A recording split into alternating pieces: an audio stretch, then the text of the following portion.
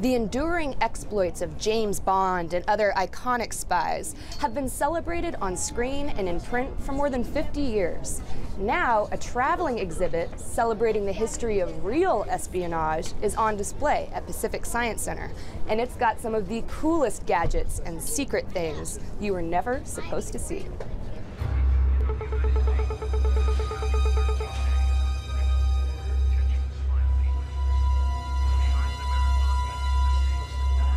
Well, Spy, the Secret World of Espionage, is an encapsulation of the gadgetry and the people and the stories of some of the most fascinating events in the last 75 years of our history and of spycraft.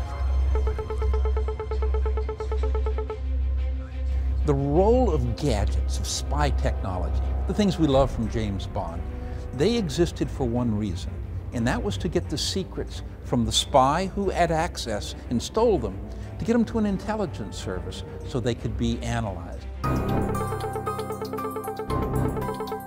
This may appear to be nothing but a shortened ice climbing axe, but in the 1930s, Stalin wanted to eliminate his most vocal critic, who was Leon Trotsky.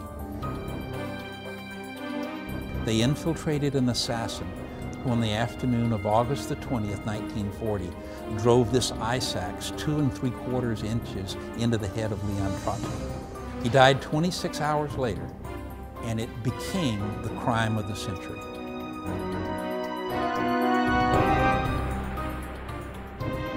This umbrella may appear quaint, but it's actually a very cleverly designed assassination weapon.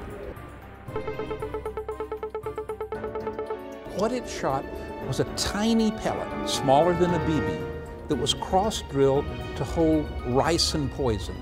And in the mid-1970s, a Bulgarian dissident in London, standing at the foot of the Waterloo Bridge, was about to enter a taxi cab, and when he felt someone walk by and poke him in the thigh with an umbrella. He went home that night, was not feeling well. He died 2 days later. The heyday of spy pigeons was in the 19-teens in World War I, but there was actually a CIA operation in the 1970s that developed a smaller camera, more manageable by the pigeon, but the purpose of the operation was never declassified. One of the most difficult cities to operate in during the Cold War was in Moscow.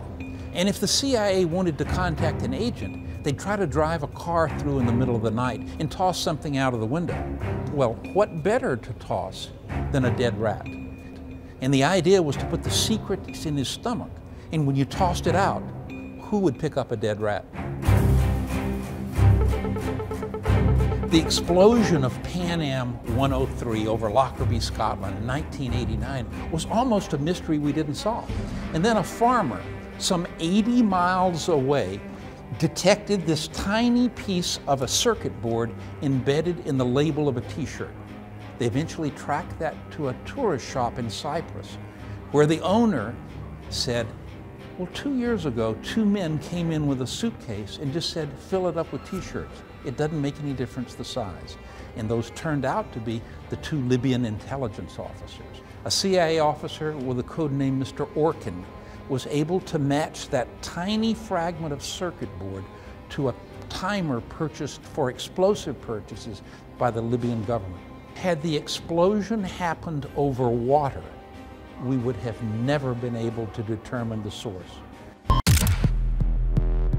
When people leave the exhibit, I'd like them to think, wow, I have just seen some of the most incredible artifacts that I'll ever see in my life. I would have never been able to see this array of gadgetry, that in many ways it's even wilder than what I see in the movie.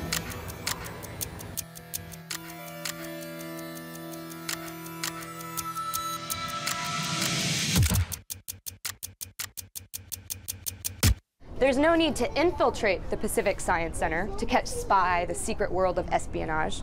It'll be on display through September 1st, and you can find out more information on tickets and upcoming special events by hacking this website, pacificsciencecenter.org. Bo, what's wrong? This show will self-destruct in 3 weeks.